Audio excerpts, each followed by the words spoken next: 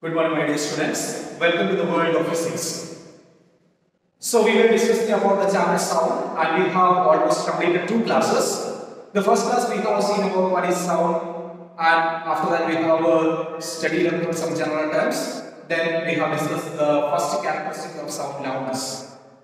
Then after that we have seen the second class we have seen two more characteristics of sound, that is the pitch and quality or timbre of sound. Today we are going to discuss about what is music and what is a noise. What is a music and what is a noise. Then after that we will discuss about musical instruments. In musical instruments we will discuss two things today: wind instruments and stringed instruments. Now we have started with the music and noise. In our daily life, we used to hear so many types of sound. From when we are waking up to still we are sleeping, we used to hear a set of sound. When we are just thinking about these sounds, what we are hearing a day, some sounds will be there which is going to produce a pleasant feeling in us, and some sounds will be there which is going to produce an irritation or a disturbance in us. So depending upon these points, we are going to divide the sound into music and noise. Music and noise. For example, when we are speaking about music, suppose violin or any musical instruments, keyboard can be there every day in the assembly. We used to hear the sound of a keyboard.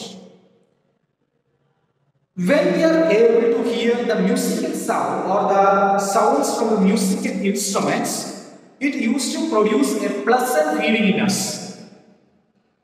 Or when suppose when a teacher is taking class, he or she may be taking class maybe for 10 minutes, 15 minutes or 25 minutes. But it's not going to produce a disturbance on you. Or it is not going to irritate your ear. Okay. Now, there are some situations. Suppose if you are standing in the city where there is a huge traffic, the sound of vehicles will be there, sound of different horns will be there. Are you able to hear that for a long time? Is it giving a pleasant feeling on you or an irritating feeling on you? There are many examples in our surrounded by. Even when the class is going on, sometimes we used to have some pujas at the outside and they used to keep big speakers towards our class. Are you able to get good concentration when the speakers are working? Or are you getting some disturbances? Or another some example, suppose when the teacher is speaking, only he is speaking and you are not getting any irritation. But if the teacher is not there, if all the students are making sound, will it give a pleasant feeling to you? No, it's not going to give a pleasant feeling. Or when we are hearing the sound, siren sound of ambulance or police vehicles, is it giving a good pleasant feeling on you, on your ear? No. These, depending upon these two effects on our ear, we are going to discuss about music and noise. When we are discussing about music, when we are hearing a sound which is going to give you a pleasant feeling on your ear, will be considered as music. All the sounds what you hear in a day which is giving you a pleasant feeling on your ear, then we can consider them as musical sound. We can consider them as a musical sound. Even we used to hear the songs, music for a long time also, there is no problem. It's a good feeling. Now, the sound what we are getting a day, which all are giving you a irritating feeling, an irritation on your ear will be considered as noises, or disturbances considered as noises. The sound which is going to disturb you or the sound which is going to irritate you is called noises. Now, we have studied about the waveform of sound. Music and noises are having different waveforms. I have marked here or drawn here two diagrams. One is representing the waveform of a music and another one is going to represent the waveform of a noise. Just look at the diagram. Here we can see that the wave is a regular form. The wave is having a regular form. So, the musical sound is going to have regular vibrations. Musical sound is produced by regular vibrations. And just look at the diagram of a noise, the wave representation. Here you can see it's not a regular, it is irregular. Variations are there. All the time, the sound wave is going to vary from one form to the another. So we can call it they are irregular vibration. They are irregular vibrations. So we can consider noises are produced by irregular vibrations. So 2 more points. Total 4 points we have to remember now. One is music is going to give, or the sound waves which is going to give a pleasant feeling is called music. The sound wave is going to irritate you or disturb you is called noise. The sound wave which is having music is going to have a regular waveform or regular vibrations, and noise is produced by irregular vibrations or irregular form of wave. Now, on page number 96 on your textbook, there are some differences are given. What are the differences? First one, musical sound has a pleasing effect. A pleasing effect on our ears. Whereas noises are going to have an unpleasant effect or disturbance on our ear. And it is produced by music is produced by regular vibration, whereas noise is produced by irregular vibrations. Then, if this one is a music, the amplitude of the music is not going to be changed. The amplitude will remain almost same for the musical sound. With amplitude, frequency also will not be changing fastly. That means, if the sound is a musical one, the amplitude and frequency will not change suddenly. Slowly only the changes will be there. But in case of noise, the amplitude and frequency of the noise sound will be sudden change, will have a sudden change.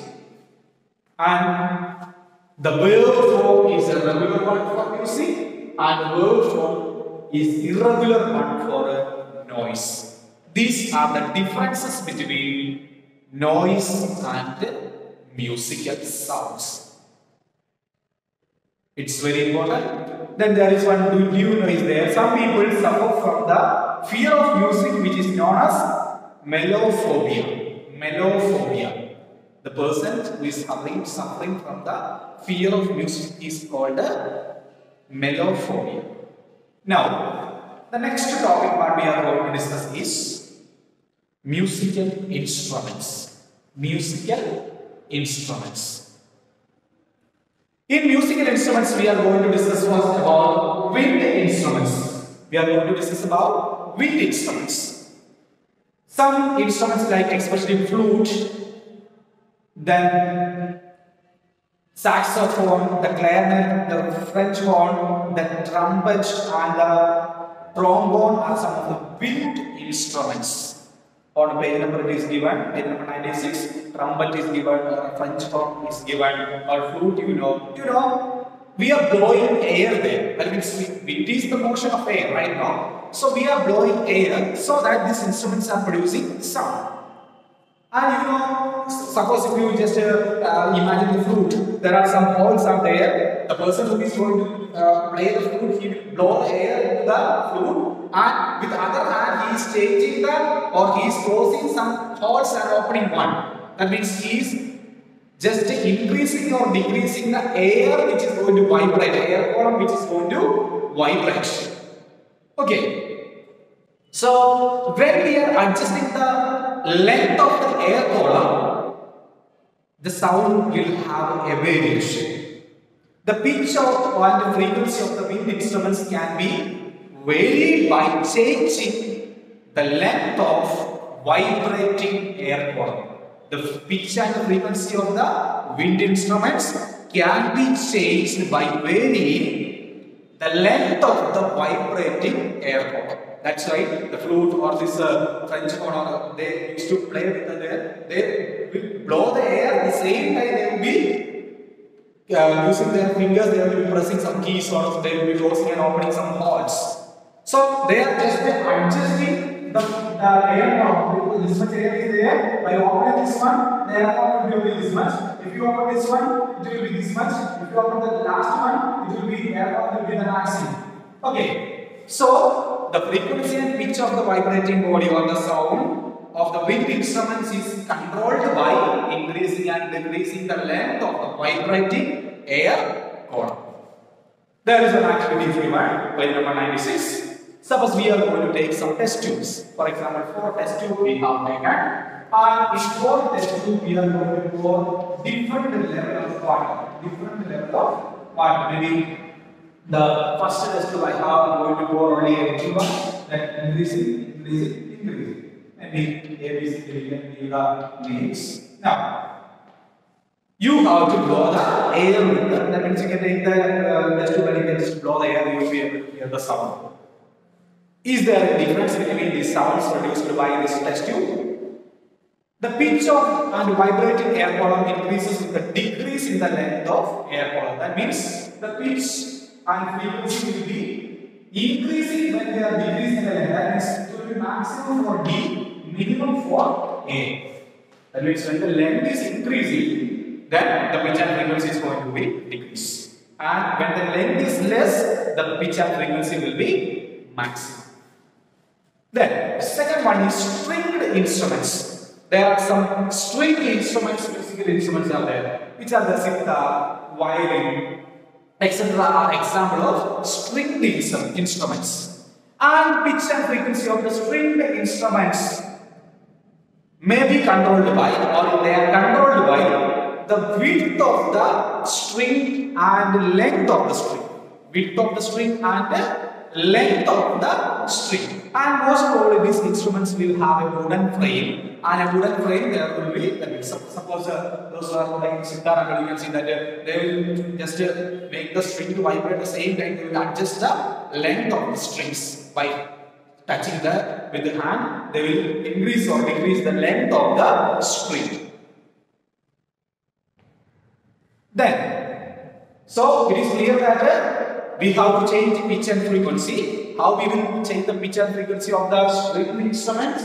By increasing or decreasing the length of the string, as well as by increasing or decreasing the length of the width of the thickness of the string. If you look at the violin or sitar, you can see that there will be 5 strings will be there, and the strings one will be very thin compared with the extreme. The one end will have more thicker, the other end will have less thickness.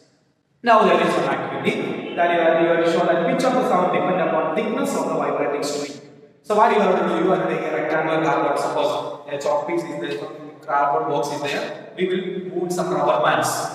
The rubber bands should have different thickness. Okay, then you have to make this rubber bands to vibrate. Then you will see that the rubber band which is having more thicker will have less frequency and pitch, and the rubber band which is having less thickness will have more frequency and pitch. The pitch of the sound decreases with the increase of thickness. When the thickness is increasing, pitch and frequency of the sound is going to be decreased. The next one is there are more activities there on page number 97. Show that pitch of the sound depends upon the length of the vibrating bone. There you can see that on a cardboard is kept and a pencil is kept there. You can look at the page number 97. Then first we are keeping the pencil in the extreme end. We are just making the monochrome to vibrate, and we will change the position of the pencil from one end to the other end. Then what you will observe, the pitch of the sound decreases with the increase in the length. When the length is more, the pitch will be less, and when the length is less, the pitch will be more. Okay, so this is about our today's portion. So we have discussed about music and noise, and musical instruments to musical instruments. So there is a homework for you. On page number 96, there is a table is given. The differences between musical sound and noise. You can write it on an A4 size sheet. Okay, read your textbook, the portions and activities very well. Thank you.